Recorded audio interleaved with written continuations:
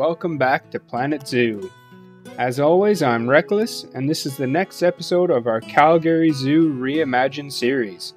If you're enjoying this series so far, please leave a like on the video and comment down below as it really helps me out, and do consider subscribing if you haven't already. Like all of our Calgary Zoo builds, this was recorded live on Twitch, so if you want to watch these builds live and comment along with everyone and leave your feedback in real time, I'll leave a link in the description where you can follow us on Twitch, and then you'll be notified when I go live. In this episode of our Calgary Zoo Reimagined series, we're building the Canadian wild section of the zoo's penultimate habitat for the grizzly bear. Over on our Discord, this is the animal that everyone voted for to be the kind of the focus animal for this section of the zoo. So I'll leave a link to our Discord as well if you guys want to be involved in these kind of processes going forward for the rest of the zoo. In order to make this habitat feel special, we went ahead and we added a campground and a log cabin restaurant, somewhere where our guests can kind of linger and spend some extra time with our grizzly bears. They can get some food, chill out, maybe even stay overnight in the campground. I think the campgrounds turned out really great. You'll see that later on in the video here. But mainly, we wanted the guests to kind of hang out in this area. It is the last area that the guests will go to as they loop around our Canadian wild section of the park. So I wanted this to kind of be a large habitat with a lot of things going on that would keep the guests there and kind of be a focal point for this section of the zoo. But more importantly, so that our guests can see the star of the Grizzly Bear show, which is our big male grizzly named William, or as chat so aptly dubbed, Big Willie, the best boy. So when we were getting the grizzlies for this habitat, right off the bat, the male that was on the, I don't want to say store, but you know what I mean, right? Like the animal trading center was like a 98% sized male. So Big Willie is an apt name for our giant male grizzly. So we put him in here with two female counterparts. Currently there is no animal breeding in this zoo. I've turned it off. I just don't want to be dealing with babies and overcrowding and just habitats going crazy when we're building. But it is something I will add later on, so you guys can kind of see the babies and everything like that. But for now, it is turned off. So Big Willie's just he's a bachelor in with two loving females in this grizzly habitat. As far as grizzly bears go, these are certainly one of my favorite animals personally. Growing up in Western Canada in close proximity to the Rocky Mountains, I had a lot of experiences with bears in general, but also grizzly bears. And I've seen them in the wild in their natural habitat on a number of different occasions from different distances, if you will. Some a little closer than I'd ever like to be again. But I remember one instance in particular. It was on my last real trip or excursion in Canada before I moved out here to Asia. And a buddy of mine were going fishing in the Kananaskis National Park in Banff, Alberta, Canada. If you're not familiar with it, give it a Google search. Kananaskis Park is absolutely amazing. Banff in general is one of the most beautiful places on the planet. And so we went up there fishing, and it was kind of late in the summer, almost autumn. So the bears were getting ready to start their hibernation. They were getting nice and fat, and they are all down out of the mountains to kind of feed on as much stuff as they can. And unfortunately, the bears have learned over the years that humans bring food, right? So as we're driving along, we're passing this campground, and along the side of the road is this absolute behemoth of a grizzly bear. And I slowed the car down so me and my friend could get a good look at this thing. And its shoulder stood like shoulder to shoulder, if you will, with my compact car at the time. It was an absolute monster of a grizzly bear. Both my friend and I just kind of sat there with our mouths open like, dear God, you know? We were both amazed at how large and the sheer size of this grizzly was.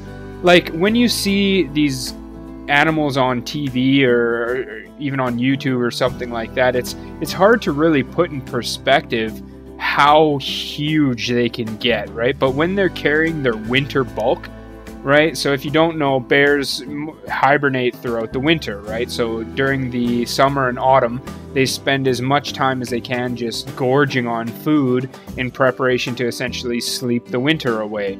So at the end of summer, kind of the middle of autumn, they're massive. They're at their full winter weight. They're just big, chunky boys, you know? And yeah, this one, I can still picture it if I try. You know, it's right there in my mind. It just sat with me so well. So yeah, if you guys ever get a chance to see grizzly bears, I hope obviously in the wild, but if not at a zoo close by to you, I hope you get the chance to do so, because they truly are an amazing creature. So this part of the video here, this is where we start kind of building our cabin for the Grizzly Bear Cafe, Grizzly Bear Grill, we'll call it. We have our chief beef. We have our, what else did we put in here? The water stand, and then a hot dog stand as well. So just kind of like a carnivore cafe, if you will, right? There was a nice little picture of our best boy, Willie, there. But I wanted this to kind of be like a rustic... hold on, before we go any further. If you see in the video here right now, you can pause it or whatever, but there's something going on with my game. I don't know if any of you guys have experienced this, but if I highlight multiple items, they're not able to move along the axis they're placed on, and they automatically default to the world grid. Like, these are not grid items. As you can see, if I move them individually, then there's no problem. But if I try moving more than one together, sometimes, look at this, you see here? It's just on the world grid, and it won't let me toggle between the plane that they're built on. Like, normally when you place an item, it'll always move on that plane, or you can snap it to the world grid, right? You have the option to do that in the settings, right? But it's not doing it for me in a lot of cases, and this is something that's new that's happened.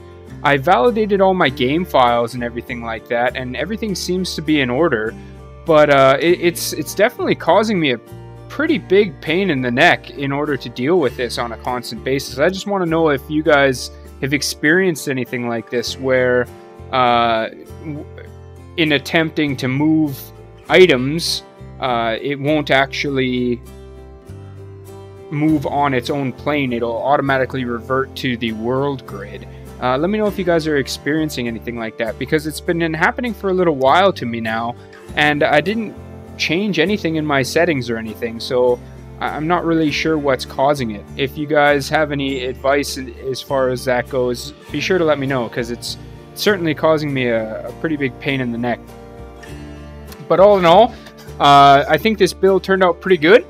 I'm still cutting my teeth as far as making actual buildings look realistic and stuff like that. I toyed with the idea of having this cabin have an interior and then have the restaurant on the interior, and we built it that way initially, and it just didn't quite look the way I wanted it to. So I decided to just kind of have the shops on the outside, and then we create little picnic table areas out front. But yeah, this is the campground that we decided to build. Honestly, I just wanted to kind of try the paths out, and someone was like, hey, that looks like a cool campground. And I was like, you know what? Let's do a campground, right? It all fit together perfectly. So these little fire pits, these are from the African section, but if you sink them into the ground and you put rocks around them, it gives kind of like a cool heat effect. It blurs the camera a bit. You can kind of see it here, and it does have little spouts of flame. But if you combine this with the torch from the South American DLC, as well as here's the torch I was telling you about, and then the smoke from the special effects, it gives a really cool fire effect, and we were able to create a pretty realistic looking campfire, right? And add the tents in, it really sells the campground look. I think this campground turned out fantastically. Of course, right now you're just seeing it plain, but we're going to decorate it with trees and rocks. I think all of you guys who have been following me for a while, you know my style when it comes to trees and rocks and plant life and everything like that. I really like to go heavy on the plants and rocks and stuff.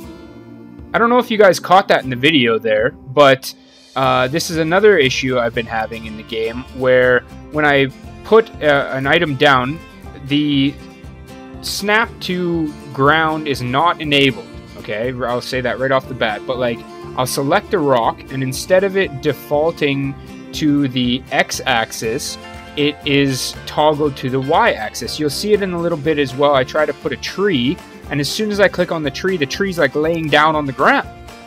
So there's really something screwy going on with the XY axis of the building tool, and I'm really not sure what's going on. So please, if you guys are experiencing this, let me know so we can determine if it's actually an issue. Here, you'll see it in just a second. Here, look, the tree just snaps to the ground, right? And I have to select it again, and then it writes itself up. So I'd like to know if anyone else is experiencing this problem or not, or if it's just on my end, in hopes that I can try and fix it. But like I was saying, I really love decorating with trees and plants and stuff, trying to make things look as natural and lifelike as possible. That's kind of my forte. I'm not the best at building buildings. People like Rudy Renkamel, Silverette, who else? Delay Designer, right? All of these guys are fantastic at building the buildings due to probably their Planet Coaster days, and they've just been at it for so long, right? I am trying to get better at doing it, and I think I've come a long way, but my real strength, I think, lies in foliage and plants and rocks and stuff like that. So I definitely like to go heavy on the foliage. Some people like to laugh at that, but you know, that's just what I like, and at the end of the day, I think it turns out well. So I hope you guys agree that the plants make it worth it, right? But all in all, I hope you guys are enjoying the Calgary Zoo series. Next up is either the African section or the Eurasian section. So if you want to leave a vote for what you'd like to see next, you can either do it in the comments down below or on our Discord server as well. We have kind of an open poll going. But other than that, I'll see you guys in the next one. Bye-bye.